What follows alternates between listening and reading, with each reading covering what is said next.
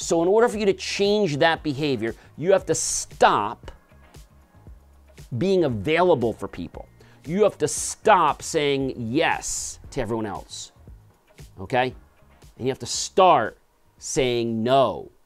Hi everyone, I'm John C. Morley, serial entrepreneur. It's always such a privilege, pleasure, and honor to be with you on these amazing mornings and evenings. And I want to thank you so much for tuning into Super Motivational Friday. You know, motivation starts because of a choice that you make in your brain, in your heart. And that is that you want to become better. You want to raise the bar. And that's why I want to thank you for listening, for watching, and for subscribing here to help YouTube and all the other social media platforms be able to feature my content to other great people, just like you, that want to capture and digest these nuggets and apply them to their everyday life so they can become better and help others become better. All right, guys, so when we think about start, when we think about stop, maybe you're thinking about a runner, right? And when you run, you have to start. You have to start walking, then after you walk, you have to, maybe you go to a jog, then you go to a faster jog, then you go to a run, a medium run, then you go to a faster run. And see, people think that runners actually run the entire race. They don't.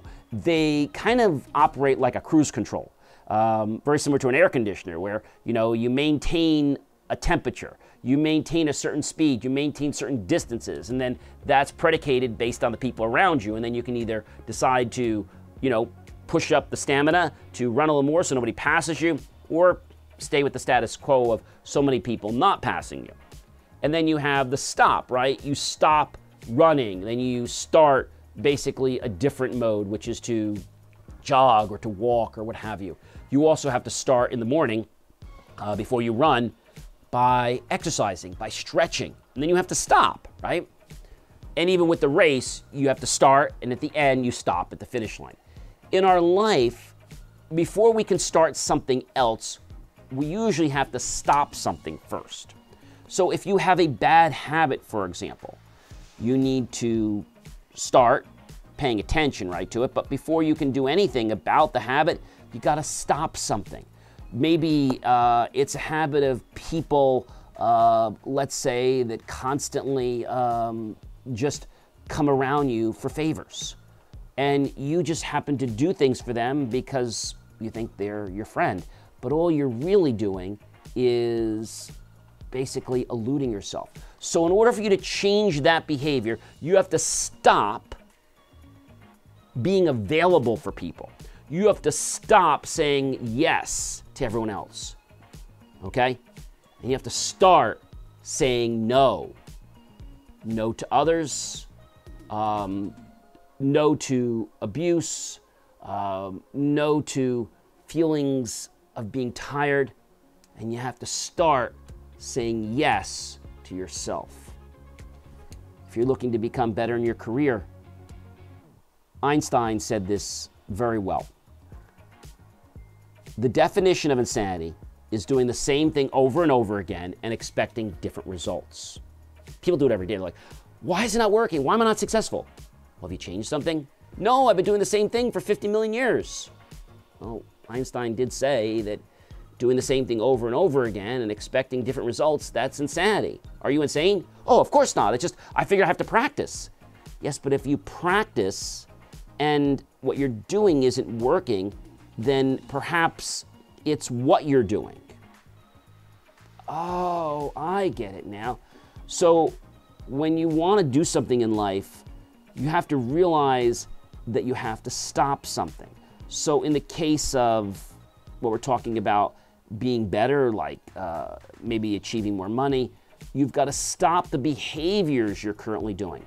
Stop procrastinating.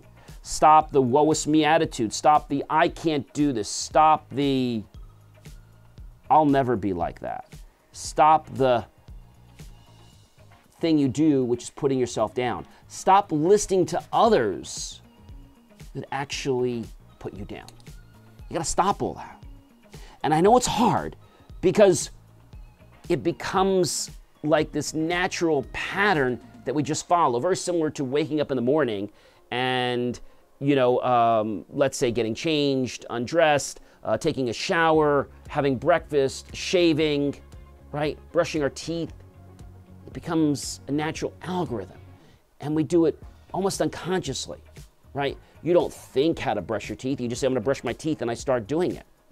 So I want to share this with you today, and that is, if you're not happy with your life, look at what you're doing, identify it, and realize you might have to stop some behaviors and start some new ones.